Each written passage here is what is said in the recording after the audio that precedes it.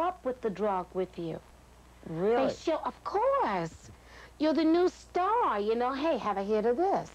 Now you say they, people in the studio or people on the street? Just say they. Okay. Street and in studio. Others have talked about drug problems, but few have been as candid as Nell Carter in this exclusive interview. Nell, who's starting her 4th season on Give Me a Break, revealed for the first time the secret she's kept hidden, even from those closest to her, for over 2 years. I did cocaine, the same kind that everyone else does in Hollywood. And I didn't want to go on the bandwagon. Number one, I know that right now it's the end thing to get on a cover of something to say, yes, I had a problem. You know, it's the end thing to be the victim. So you have to understand, I had a show with children. I could have lost everything. I jeopardized my marriage, my daughter. I have a very respectable family.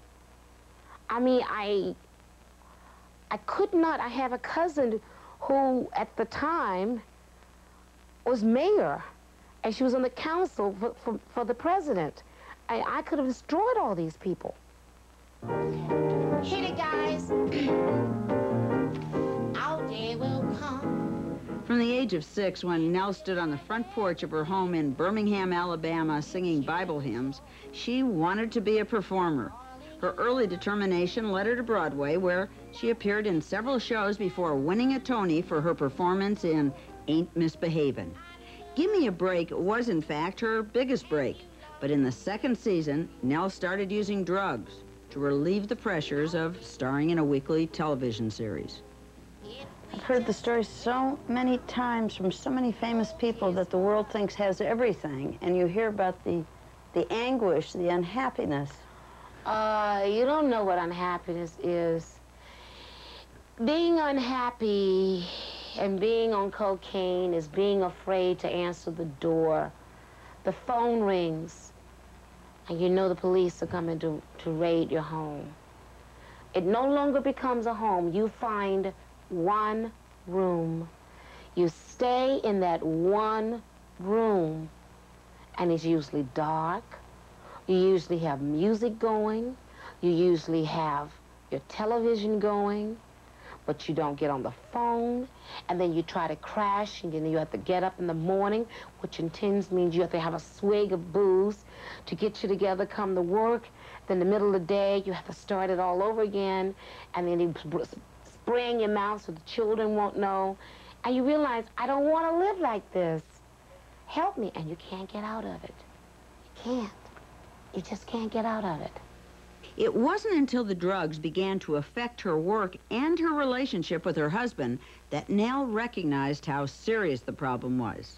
Finally, in late 1982, Nell hit bottom, and she reached out for help. My friend Joel Thurm. Oh, yes. Yeah, very fine man. Joel came and got me, wrapped me in my mink coat, put me in a limo, drove me to the basement. I will not tell you which hospital, but it was not Cedars. Put me on an assumed name, and I was in solid until I got well. You were going to say you were in solitary confinement? I mean, would they have... Sort of, yeah. Because I had to break it. That had to be hell. I don't believe this. Well, Catholicism, get it out, right? All right. Just brought back memories of it. It's okay. It's okay. Get it over with. So everyone else want to do about it, at least I can have the truth out first. Even after 2 years, it isn't easy for Nell to talk about her experience or about another tragedy, when her best friend and co-star, Dolph Sweet, died of cancer this year. Her therapy is to keep busy with her weekly TV show and her nightclub act, for which she received rave reviews. Nell says that although she's ashamed of having had a drug problem, she is proud she could overcome it. All day.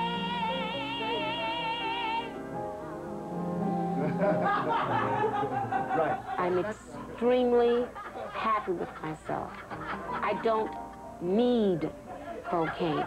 Now, but let me tell you something. You never, ever, ever